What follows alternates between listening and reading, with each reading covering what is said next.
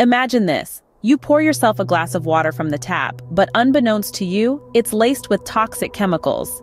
Sounds like a horror movie, right? Well, it's closer to reality than you think. Picture this. Toxic forever chemicals, also known as PFAS, have been detected in over 25% of public drinking water systems.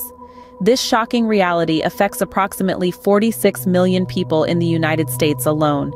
These chemicals, silently lurking in our water, are linked to various health risks.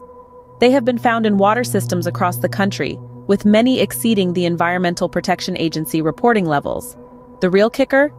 There's a lack of enforceable national standards, and the technology needed for their removal is costly. It's a daunting challenge for local water systems. But before we dive deeper into this alarming issue, do us a favor. If you're as shocked as we are, hit that subscribe button, give us a like, and leave a comment. We need to spread this information far and wide. Now that we've got your attention, let's talk about what you can do to protect yourself and your loved ones. One of the first steps you can take is to have your water tested. Knowing is half the battle after all. If PFAS are detected in your water supply, it may be worth investing in a filtration system. These systems can help reduce the levels of these forever chemicals in your water.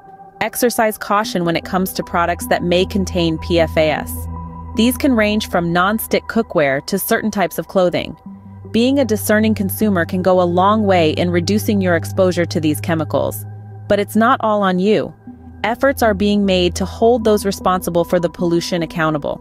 Resources are also being provided for communities affected by PFAS contamination. By standing together and demanding change, we can help to ensure safer water for everyone. It's important to remember that every choice we make as consumers can have an impact. By staying informed and making conscious decisions, we can reduce our exposure to PFAS and help to promote safer water practices. Remember, every drop of water matters, and so does your voice. Let's make our water safe again. Until next time, stay informed, stay safe.